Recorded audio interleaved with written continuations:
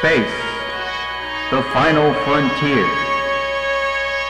But it's very expensive to get there, so Dr. Lady settles for going up into his attic.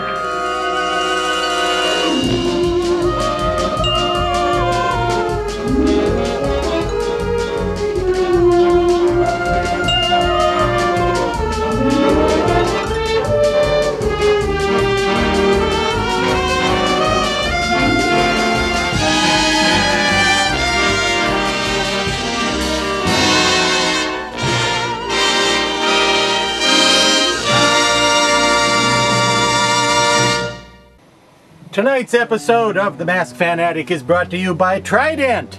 Yeah, no, it's not really. That would be silly. Don't pay any attention to that. Hi, how are you?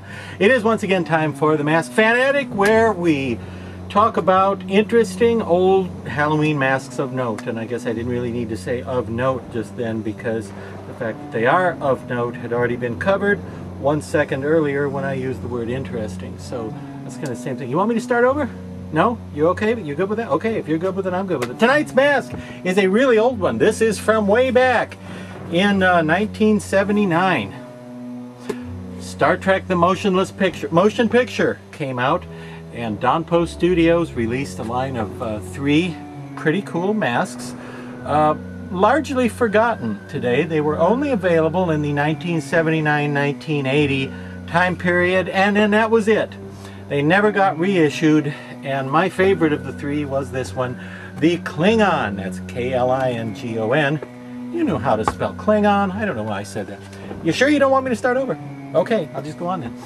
The Klingon here, as seen in Star Trek the Motion Picture, 1979, was a very nice quality mask for its price range, and it's kind of amazing that I've still got one after this many years that's in decent shape. It certainly speaks well of just how good the quality of Donpo's masks was way back in the day when they were as good as this guy. Now the other 2 in the series, also from Star Trek the Motion Picture, were an older version of Mr. Spock and a Vulcan Master. And the Spock, not my favorite. The Vulcan Master, nicely done, but it just looks like a guy. He looking like a man.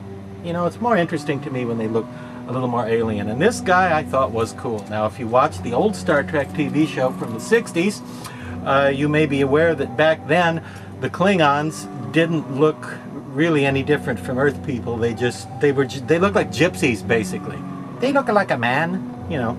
And I never liked that, because to me it was cooler when aliens looked like aliens, when there was something alien about them. And when Star Trek the Motion Picture came out, I thought, wow, this is so cool. They have really nailed what aliens could look like, because the Klingons, for the first time, instead of just having a normal forehead like an Earthling, like on the old show, in the movie, they had this cool detailed forehead. And they only ever had this exact look in that first movie, because right away after that, and in all the other TV series and movies and various Star Trek spin-offs and things, the Klingons always had a lot of lines on the forehead. I never cared for that as much. I thought this was where they should have left it. To me, this was just really cool, because it looked plausible, because it looked like their spines grew on up the back of their heads, and it looked like this was sort of part of the spinal column, and it came on down the head. And I thought that was clever and cool, and something that's, you know, anatomically plausible. And the later Klingons, like Worf and others whose names I can't think of at the moment, all the later Klingons, to me the heads always kind of looked like someone's 2 thumb tracks in the clay. You know, they look too designy, they look patterned. This, I thought, looked like something that could actually occur naturally and would have a reason to grow this way, biologically speaking. But the later ones, what they went with, instead of being this, they went with that sort of, you know, designy looking, like I said. It looked to me more like patterns you would see on a vase, or a wallpaper pattern, or something like that, something sculpted and designed rather than something that would naturally occur. So I thought these were the best Klingons ever. The mask has been sort of reissued. I said it hadn't been reissued. This sculpture hasn't, but there have been other Klingon masks. Now the later ones tend to have the designy head rather than just this straight spine. Although there have even been a couple of later attempts at recreating this mask. I know Ruby's had one, and they may still be selling it, that was very similar to this, but not quite as convincing, not quite as realistic, certainly not as realistic when you wear it, and not quite as well done in terms of the bumps, because on the later versions from other companies, the little bumps, instead of looking like bumps like they do here, they almost look like they're so perfect, it's like he has little studs or buttons or something pressed into his skin. And this looks just a little more organic to me, so I like this better. Very nice hair on these, of a type you don't see anymore, known at Don Post Studios as salt and pepper yak hair, which I don't know where to get hair like this these days. This exact type of hair is really almost impossible to come by now.